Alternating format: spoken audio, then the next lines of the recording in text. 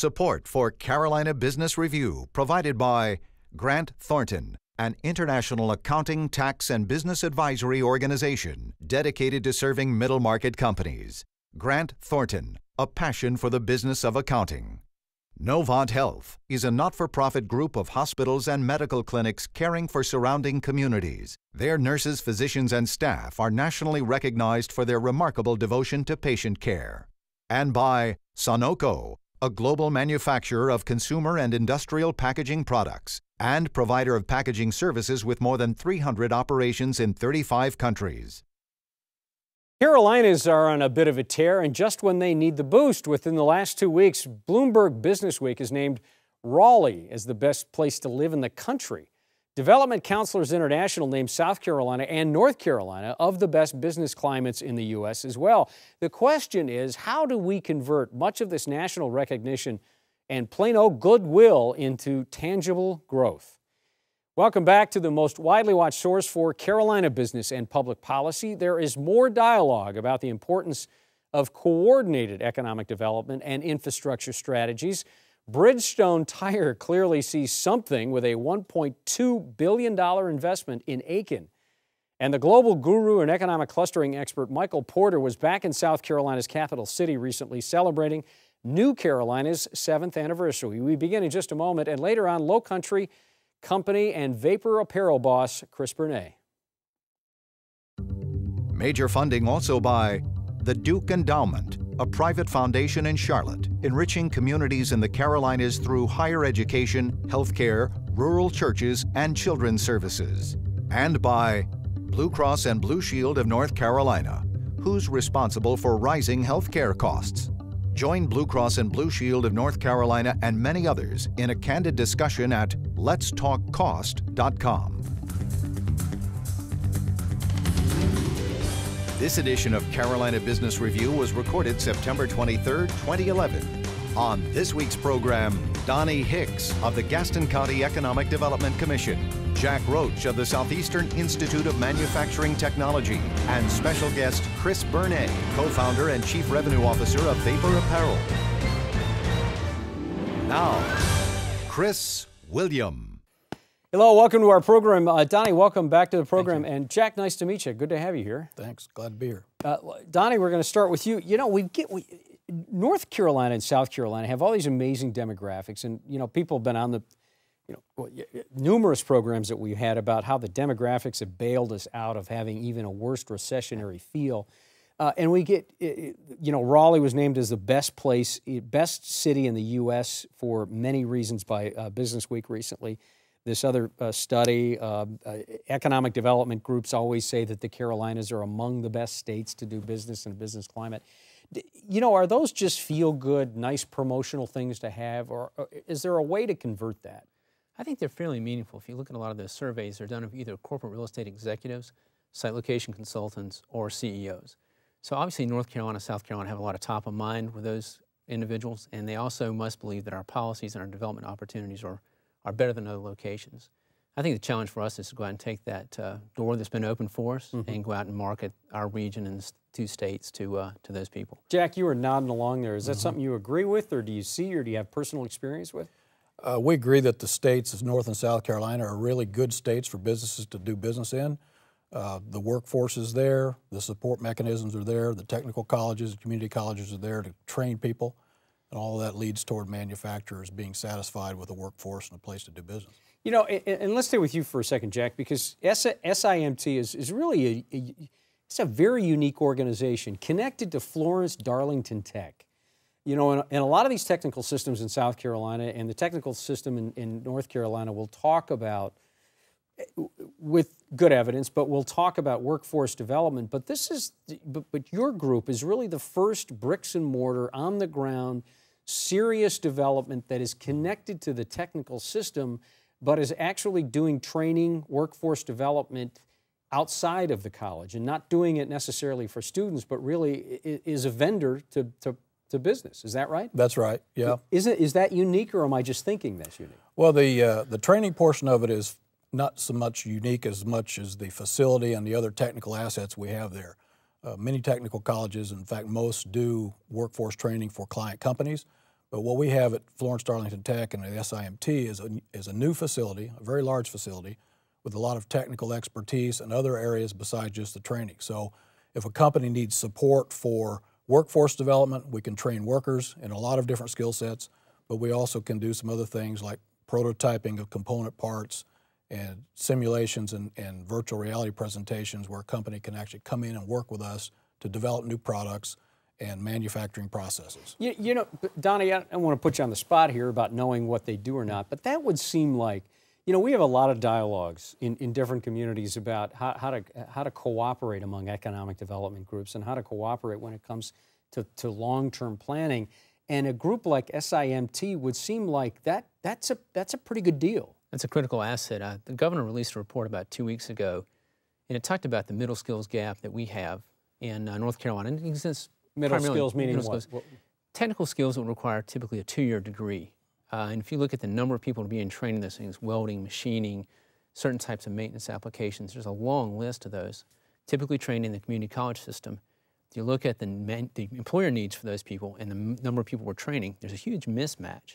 So if there's one area that we can create jobs in faster maybe than other locations through an easier pace, and I haven't gone to a 4-year school, something like what they're doing there is absolutely critical. Is North Carolina tooled and ready for that demographic? I actually believe we are. I think we have most of the training that we need already in the community college system. I think where we have the gap is the knowledge from the school guidance counselors at the high school level and bridging that gap between the high schools and the community colleges to let these kids know that if you go and do these things, there's a good job opportunity for you out there. I think the gap is just in knowledge, not in physical assets at the colleges. Jack? Well, it's true. I agree with what Donny has said. The gap is between the employees that are ready to go into a highly skilled technical job and the training that's required to get them there. The people that have been working traditionally in manufacturing have been lower skilled jobs in many cases, and today those aren't the jobs that are out there. The jobs that are out there are high skilled, high tech jobs. People have to go back and get retrained and reskilled to fill those needs. You know, when we were talking before the program, Jack, one of the populations of unemployed and those looking for good workers is construction, ironically enough. And the Carolinas Association of General Contractors said one of the reasons that builders in construction can't find good workers because of the evisceration of that industry in 2008 and 2009, and those people have just left the industry in general. So I guess the question is that how do you come down on that issue? Is that what's happening in the labor market? Is it's been so emptied out that now folks have completely left industries and are retraining into other industries? Well, you know, there's a big misconception that that manufacturing is dead in this country, and it's not true. It's just that the lower skilled jobs are gone. Today's manufacturing companies in particular are looking for employees, but they're looking for high skilled employees. Mm-hmm. And that's where the training comes in that we provide, as well as other technical colleges around the system. But the construction industry has a huge gap in welding technology, particularly in construction of metal, steel buildings.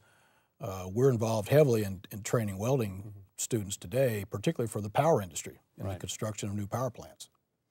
Donny, last couple minutes here. Let me bring you up on a public policy piece, and that is the National Labor Relations Board.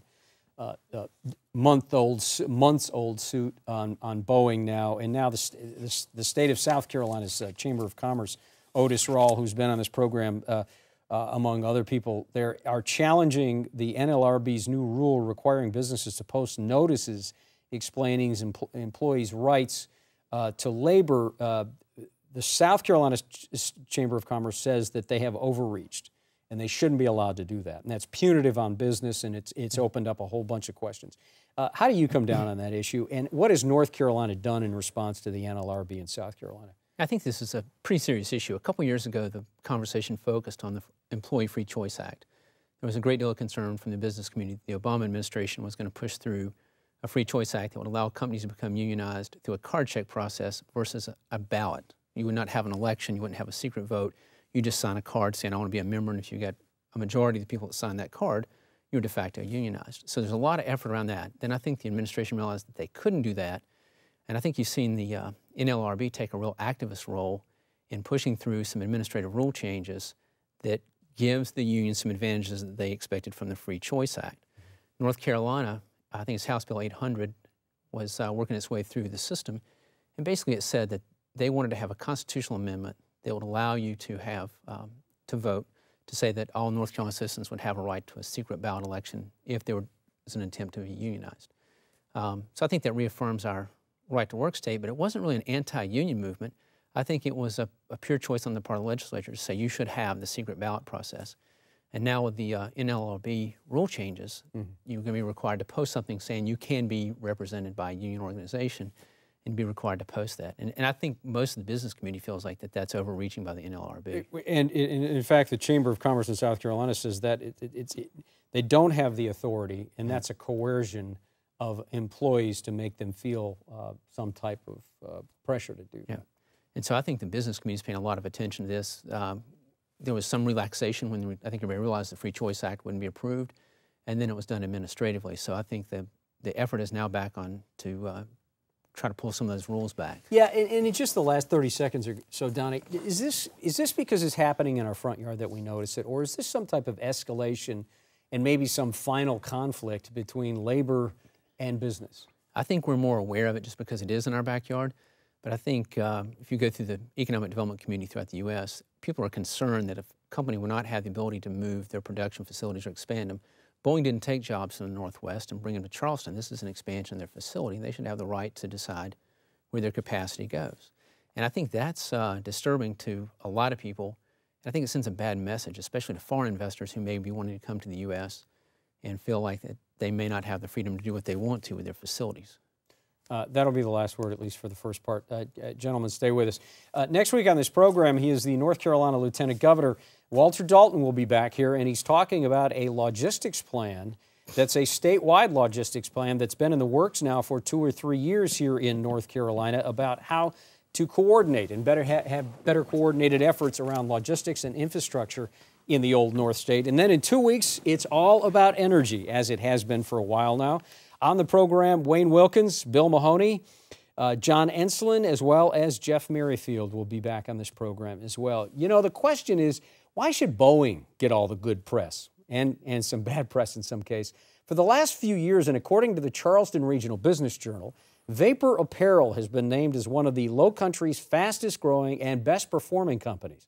That is no small achievement given the state of uncertainty right now. Question is, how do they continue to post top-line growth? How do they continue to look so good? And especially given offshore manufacturing, how do they remain competitive through an unfinished free trade agreement? Joining us now is Vapor Apparel co-founder Chris Bernat. Chris, welcome from Charleston. Thank you. Thanks for making the trip. Absolutely. Let's talk about this. And, you know, let's start with this perception, Chris. Here you are, small company, explosive growth in one of the hottest markets in the country, and got a lot of momentum. There's no doubt about it. Chris, from your point of view, what do you see as is the disconnect between what you see in business and what's widely reported and talked about? Wow. Well, I think I just go back to how we started the company. We got lucky in that we found a problem. When you find a problem for people that needs solving. And what was the problem? What was the problem? Well, we were both, my partner Jackson Bernat and I, we were both in the digital print technology field, and we saw that nobody was making performance apparel or clothing that was engineered for the rigors of the process. It's a difficult process. It requires 380 degrees of heat right onto the garment. So we engineered our garments to not only perform well on the field, but also in the manufacturing process. And that's a niche. And when you can solve a problem in a niche, you can create profit. And what, you know, from your point of view, you talk to a lot of other companies in that kind of that very steep part of the J-curve in growth. When you hear about some of the broader economic issues that are going on, and you talk to some of your colleagues, is there a disconnect? Are we talking about the right things, or are we focused on some things that maybe we shouldn't be so focused on? Well, first of all, I travel a lot, and I'm a recovering English major, so I'm fascinated by business statistics. I'm like an amateur economist. When I travel, I ask everybody, hey, how's business? It's a great way to ask get the conversation started, and it's difficult out there right now. I think, you know, we try to simplify things. We focus on blocking and tackling. We focus on making money every month, as opposed to waiting for it to show up on a windfall in the fourth quarter. So by focusing on a good product, a good experience, we're in a market that doesn't really have good reputation for customer service. So we try to over-deliver on customer service and add value. I think sometimes members of the team get tired of, are we adding enough value here? Right. So we focus on doing that. And the other thing is we're really not a clothing company. We happen to make clothes, but we're really a company that's leveraging mass customization, which is a massive trend in America and throughout the world today. It has enormous ramifications to a business in a tough business climate. You don't have to forecast how much of that design you're going to sell. I can print them in literally increments of a dozen. So it's a very cash flow friendly experience to be a customer of Vapor Apparel. Donny? I'd be interested in seeing your supply chain. I know you have some facilities in Columbia that supply you, and how the federal trade initiatives either help or hurt what you're trying to do. We have some people that are heavily dependent on CAFTA and Gaston County. I'd be interested to see how that translates to your business. Well, then explain what CAFTA is. Sure. It'd be a Caribbean Basin initiative where you could have yarn manufactured in the U.S., sent to the Caribbean to produce the garment, bring it back into the U.S., and that allows us to essentially compete with China. Right. The theory of it is we can create shorter lead times and create something in our hemisphere that meets the apparel needs of the market. I mean, we're a poster child for this issue. We've gone from 2 guys working out of their homes to 25 employees, 15 of those employees in the last 2 years. And frankly, with the change that happened with APDEA in February, the Andean Trade Preference Drug Eradication Act, which has been in existence for 20 years and 7 years on apparel, by and large, it's a good decision to move the way your government is forecasting you to move. So we saw the build up for the free trade agreement. We said, okay, our government's telling us to go here. Colombia is a strategic ally in the region. And you're talking about yarn forward with CAFTA. What we've done is we picked Colombia for some very specific reasons, one of which is that they are here and that they are strategic. They have an unbelievable environmental record. I'm constantly amazed at how few people know that it's the 10th greenest country on the planet, that almost 70% of its country's national power grid is renewable energy. I mean, think if we could say half of that. So we want to be green, and we want to be green in a lot of ways. We have a LEED certified facility. Our inks are water-based. So back to the Asia question, my partner was in Bogota this week with one of our largest customers, is New Balance. New Balance loves the products we've made for our own brand, and they want to leverage the same for theirs. And the free trade agreement is the elephant in the room. So it's punitive? Well, what happened is we were duty-free until February. The reason I don't have those 10 additional employees right now on our team is because we've paid almost $500,000 in duty to the federal government since February. Now, we're a good company, we're a good size, but we're less than $10 million. I'd like to see other companies ingest that kind of profit handover. We're growing. We're scheduled to grow more than 25% this year. All of that growth is going to pay for that duty instead of going into new jobs. And these aren't sweatshop jobs. These are jobs that... These are Charleston jobs. I just want to chase this one down. So these are jobs that would be in Charleston, domestic, stateside. They'd be specifically located in North Charleston. How do South Carolina lawmakers take that? It's always interesting when you're watching C-SPAN to see what's going to happen in your business, like I was yesterday watching the GSP-TAA bill go through the Senate. There's a lot of polarization right now out there, Chris, and the Tea Party is an impact on this process. We've been in touch with our member of Congress. He is intimately aware of the ramifications on our business. Tim Scott? Yes, sir. We're optimistic that he'll vote our way. That the next step on the ride to free trade is the House has to vote on the GSP TAA, and TAA is trade adjustment assistance, which goes to retraining of American workers who may have lost their job because of foreign competition. It has to pass in order for the free trade to pass, regardless of why you would be against it. It's a necessary element to get to free trade with these other 3 countries, and it is not something that a lot of people on the conservative side of the world want. 4 of which are in South Carolina representative. And we've spoken to members of their staff, and we've articulated our position. You know, what was great is last week I spoke with the head of the South Carolina Farm Bureau. You know, he's got the same issues I do. The United States had 87% of Colombia's corn market. Less than 4 years ago, it's now down to 27%. One of the big reasons I believe the free trade agreement will go through is because of the Colombian-Canadian free trade agreement, which I'm sure you've watched. You know, now American agricultural companies have a 7.5% disadvantage to Canada going into Colombia, and that's not going to be tolerated. Yeah. Jack? Well, Chris, I'm more of a technology kind of guy, and I know your company has been pretty innovative in what you've developed.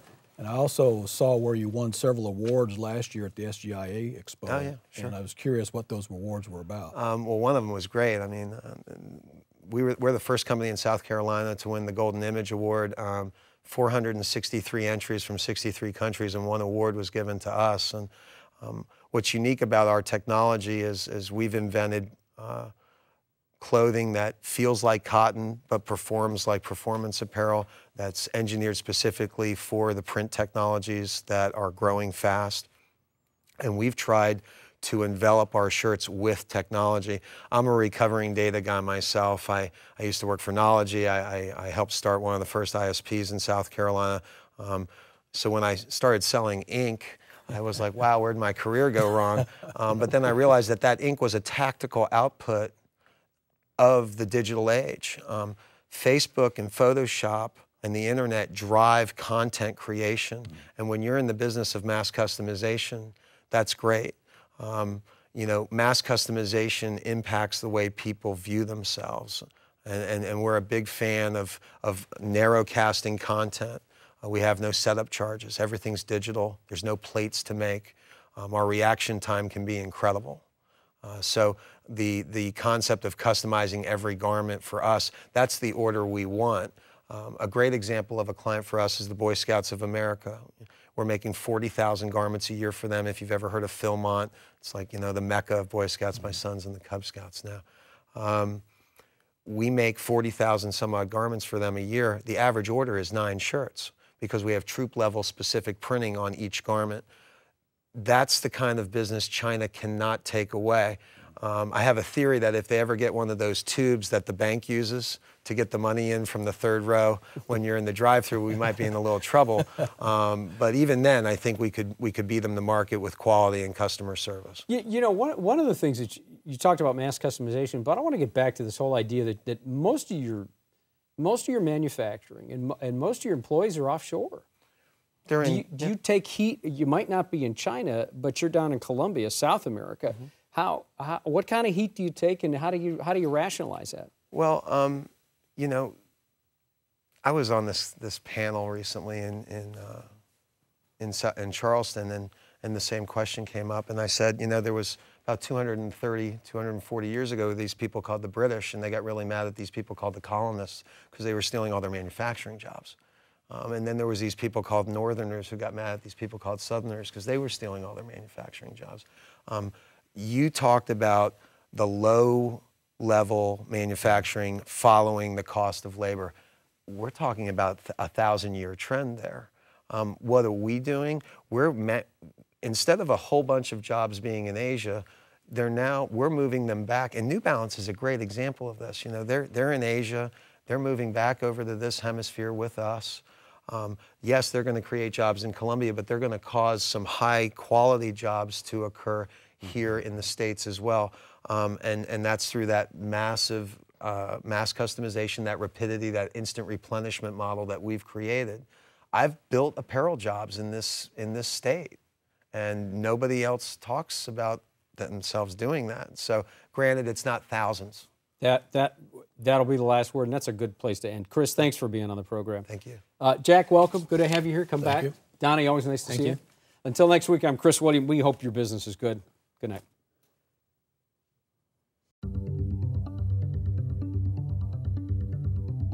Major funding for Carolina Business Review was provided by the Duke Endowment, a private foundation in Charlotte, enriching communities in the Carolinas through higher education, healthcare, rural churches, and children's services. And by Blue Cross and Blue Shield of North Carolina, who's responsible for rising healthcare costs. Join Blue Cross and Blue Shield of North Carolina and many others in a candid discussion at letstalkcost.com. Grant Thornton, an international accounting, tax, and business advisory organization dedicated to serving middle-market companies. Grant Thornton, a passion for the business of accounting. Novant Health is a not-for-profit group of hospitals and medical clinics caring for surrounding communities. Their nurses, physicians, and staff are nationally recognized for their remarkable devotion to patient care. And by Sonoco, a global manufacturer of consumer and industrial packaging products and provider of packaging services with more than 300 operations in 35 countries. And by viewers like you. Thank you. Promotional consideration provided by Business North Carolina Magazine. For more information, visit carolinabusinessreview.com.